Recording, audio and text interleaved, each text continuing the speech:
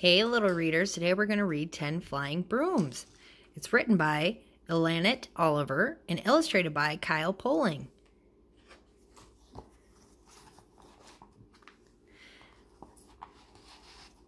Ten flying brooms zoomed swiftly through the night.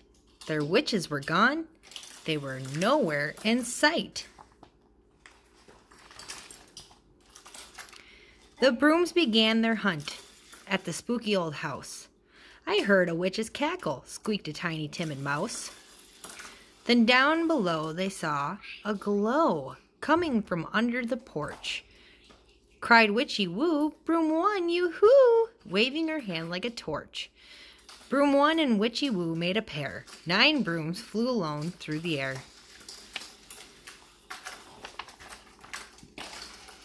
Is that Storm there? Witchy Woo cried from below. I think that's her red hat on that big giant crow. Up in the sky, the crow did fly, with Storm riding on top. Broom 2 flew high, poked crow, oh my, and Storm fell down kerplop. Broom 2 and Storm made a pair. 8 brooms flew alone through the air. Bree was in a rush, Storm said. She was running up the stairs, chasing something fast and small with lots of yellow hairs. Broom 3 went up and spied a pup that Bree was snuggling tightly. Can he come too? Asked Bree to Woo. Of course, Woo said politely. Broom 3 and Bree made a pair. 7 brooms flew alone through the air. Bree told the brooms she saw Batty Sue heading for the shed. She was looking for her bat who needed to be fed.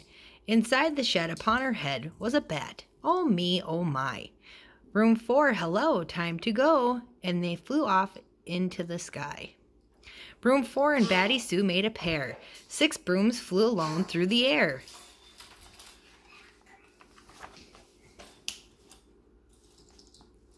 But where is Broomhilda? Batty Sue asked, weaving with her spiders. Let's look for her out back, but beware, these spiders are great hiders. Broom 5, I'm here, Broomhilda cheered from deep inside the forest. Zip and zoom went her broom, followed by the witchy chorus. Broom 5 and Broomhilda made a pair. 5 brooms flew alone through the air. Time was running out when they flew over a lake where Miss Trix was swimming. There was no mistake. I'm here, Broom 6, cried wet Miss Trix, and they flew to the water. We can't be late. We need Miss Tate. And Tabby, can you spot her? Broom 6 and Miss Trix made a pair. 4 brooms flew alone through the air.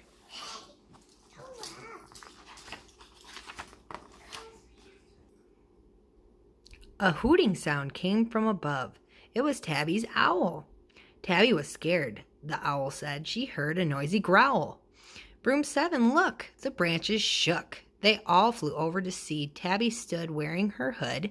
Thank goodness you're here for me. Broom 7 and Tabby made a pair. 3 brooms flew alone through the air. The moon was high in the sky, so the brooms flew back to the gate. I hear a wolf howling, Tabby shivered, and also wild Miss Tate. As 8 swooped in, Miss Tate gave a grin and brushed the dirt off of her knees. Broom 8, said Miss Tate, we mustn't wait. To the fire there, if you please. Broom 8 and Miss Tate made a pair. 2 brooms flew alone through the air. Eve's over by the fire, Tate told the crew with a grunt. She's been up to something while the brooms were on their hunt. Tate led them to the smell of stew, which Eve was standing over. You're right on time. It's time to dine, said Eve. Broom 9, come closer. Broom 9 and Eve made a pair. 1 broom flew alone through the air. Suddenly they spied Witch Gwen stuck up in the great clock tower. The clock struck 12 and all called out, hurrah, it's witching hour. Come get me 10, squawked Giddy Gwen. And don't forget these kitties. The time is here to spook, my dear. Let's fly away, my biddies. All 10 brooms had found their pairs. Now all flew swiftly through the air, together just in time, witches in their brooms, for a flying Halloween show underneath the moon.